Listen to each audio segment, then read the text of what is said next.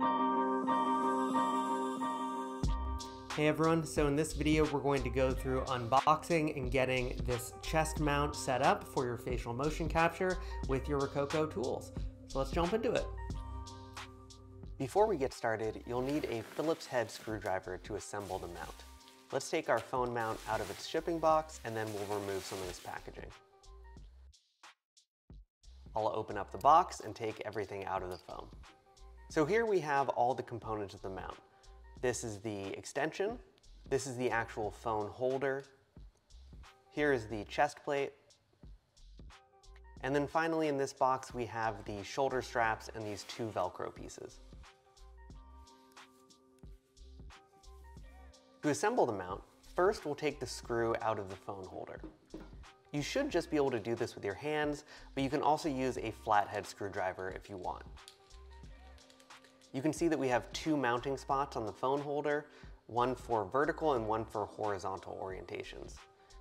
We'll position the holder onto the extension piece, and then you can screw the holder into place. And again, I would recommend the horizontal orientation. You can lift up the little tab on the screw to make it as tight as possible. Next, we need to attach the extension piece to the chest plate. To do this, you'll need a standard Phillips head screwdriver. First, we'll take the screw out of the base of the extension.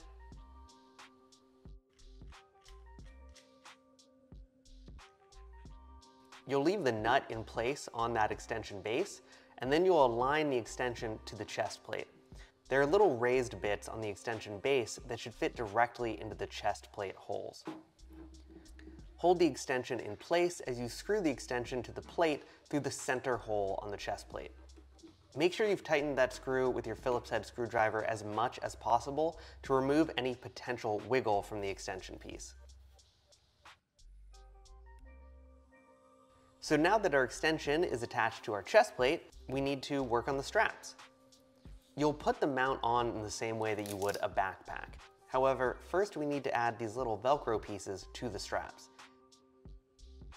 Each backpack strap has a Velcro piece which you can adjust for your sizing, but if you just un-Velcro it, you can then thread the backpack strap through the hole in these other little Velcro pieces. I try to orient the pieces so that they both point inwards, but it doesn't really matter, and you can always go and just flip them if needed.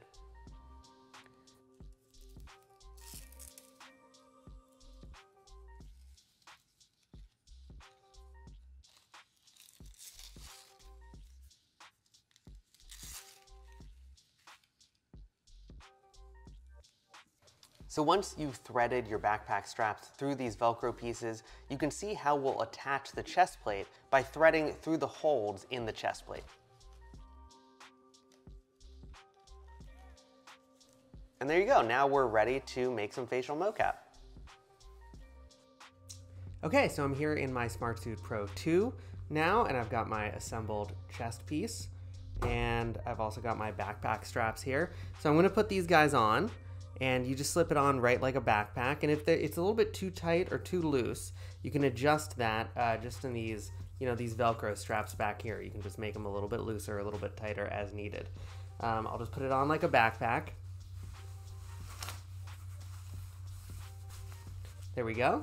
And you can see those two little straps that we put onto the big backpack straps themselves hang right here. And then to attach the chest piece, we're just going to loop these through the holes. There we go, that's one.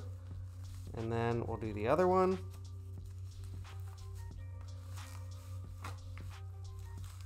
And that's two. And there we go. Our chest piece is now on, and we're ready to throw our iPhone, into the phone mount here at the end. And then we can start recording some facial motion capture. And then when I want to take it off, usually what I'll do is just unstrap one of these and leave the other one on. And then next time I can just put it on, loop it up, get back to it. So there you go.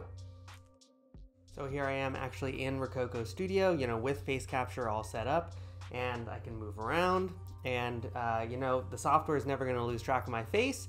And the iPhone's never gonna lose track of my face because it's right here on my chest and it just kind of follows my face, so I can move around the room.